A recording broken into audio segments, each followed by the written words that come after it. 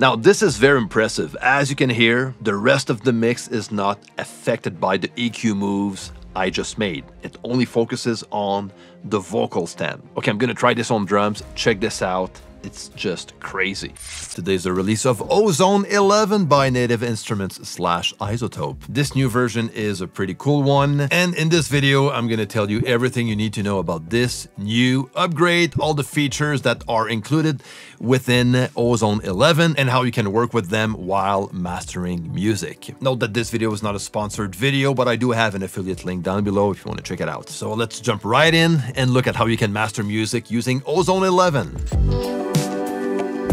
Okay, I'm gonna use my latest single to be released soon for this video. So that is a non-mastered version. And let's start with the first one, which is a new module on Ozone 11. This one is called Clarity. So Clarity is a module that is made to open up the mix without adding harshness, which can be very useful when mastering music, especially if you're dealing with a dull type of mix, okay? So how that works is very simple. It's not a complicated module to use. So let's try it out. I'm only gonna use the default parameters and just add the amount of clarity that I want for this master.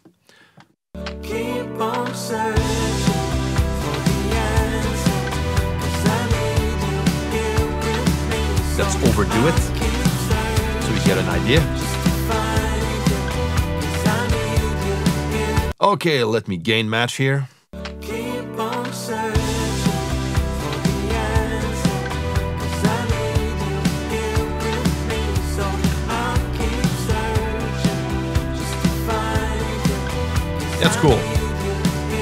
I love how Clarity sounds like. The way it adapts to the source I'm mastering is very cool. It does it in a very cool automatic way, very smooth and transparent, and it definitely doesn't add any harshness to the sound, which is great. And you don't need to add a lot for it to shine, you know. So does the job pretty well, a bit like if I was removing a small blanket of the mix, which is great. Now next on the list, and this one is powerful because it uses AI and it's called stem focus. So if you look on the top here, we have all sorts of different stems available to work on individually, which is quite nice. So you can add processing on the full mix like it is by default, but also on the vocals if you need to tweak a few things on the vocals as far as any processing goes. Now I'm gonna try this out using an equalizer and you'll see how that goes. You can do this also on drums and on bass, which is quite powerful. Again, it uses AI to do so, and that brings Ozone 11 to the next level because this kind of processing is not quite possible usually. So let's try this out on this mix, and I'm gonna focus on the vocal and just add a bit more high mids. Day and night, I'm gonna take the time to find you, hoping that this heart That's pretty cool.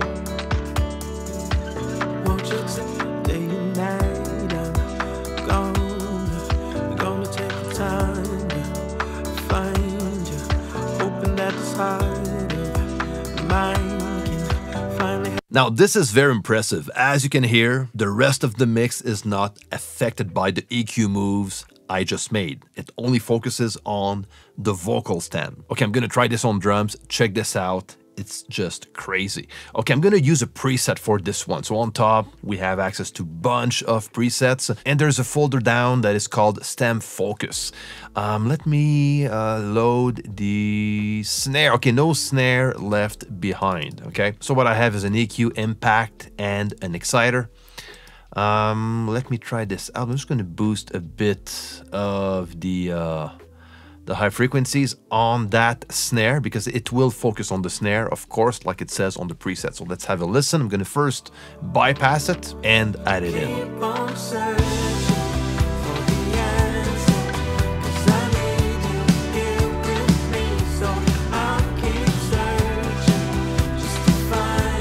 That is quite impressive. Now on this mix, I didn't feel like the snare was a problem, but I just wanted to show you how far you can go with Ozone 11. That is actually can be a game changer and a lifesaver also when mastering music, especially when you don't have access to the mix session to go back and dive in, you know, so very impressive, very cool to work with. And that can be applied with any modules found in Ozone 11, which is pretty cool. Now the next on the list is the transient and sustain mode on most of the modules available on Ozone 11, and that can actually be a very cool creative tool. I'm gonna try it on an exciter to add a bit more harmonics and saturation to the mix I'm mastering right now. So if we look here on top, we have the left and right stereo mode. We can also go mid-side for mid-side processing, but now we have also transient and sustain, so we can apply processing to the transient of a sound and also to the sustain only of a sound. Let's try it out on the mix, and I'm gonna use the sustain for this one, working on the bass frequencies, and after we'll check the midsection. I'm searching for the answer, 'cause I need you here with me, so I'll keep searching just to find you, 'cause I need you here to see where I should. Okay, let's try it on the transients instead. So I'm gonna bring back down the sustain level, and I'm gonna add more harmonics and the light saturation to the transients of the low frequencies. See how that goes. I'm searching for the answer, 'cause I need you here with me, so I'll keep searching just to find you, 'cause I need you here to see. That's pretty nice. I'm gonna keep it this way, and now I'm gonna go back into the sustain mode, and I'm gonna add a bit of excitement, harmonics, and light saturation on the mid-range. I'm searching for the answer, 'cause I need you here with me, so I'll keep searching just to find you, 'cause I need you here to see where I should go.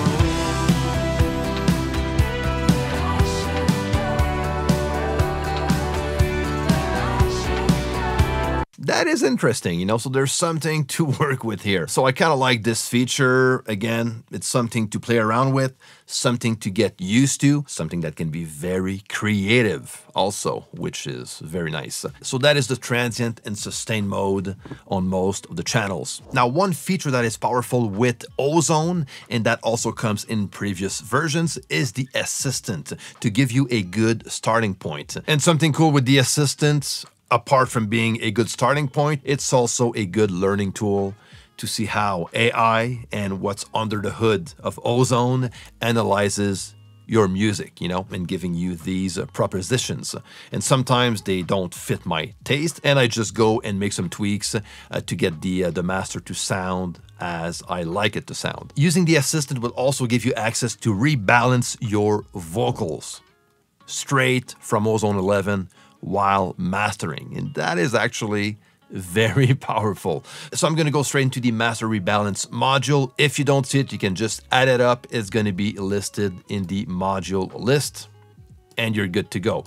And you see, you can focus on vocals, bass, drums, and bring the level up or down of all these stems, which is very cool to work with. So let's say if I go to my verse here, and I kind of find that the vocals are a bit low in the mix, I can increase the volume Need to find a place using the master rebalance. I can feel like I belong.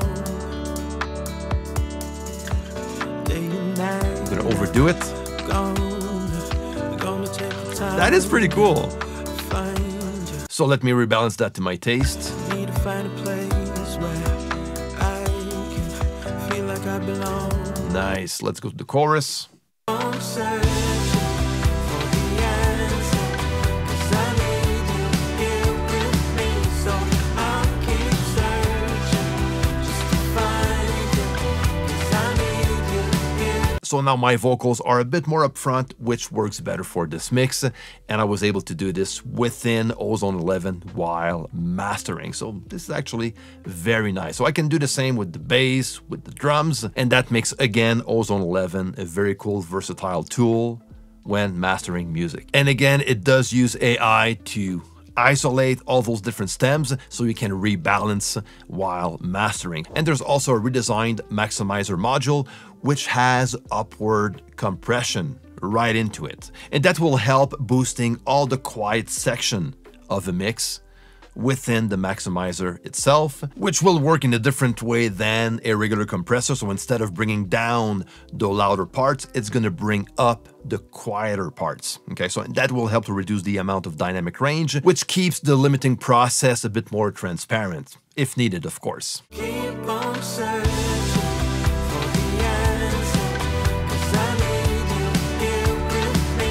So I'll keep searching just to find it, 'cause I need you here to see where Now, the next on the list is this guy named Delta. And this one, like it says right here, will monitor the difference between the input and the processed output. Basically, you will hear exactly how each module is processing your audio. So let's try it out. I'm gonna check the equalizer and activate Delta.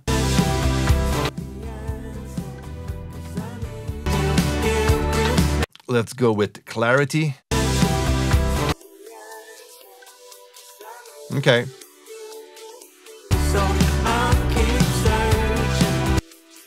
So this is the difference between the original input sound compared to what's coming out of clarity. So it gives me a very good idea on what clarity is adding to the mix I'm mastering.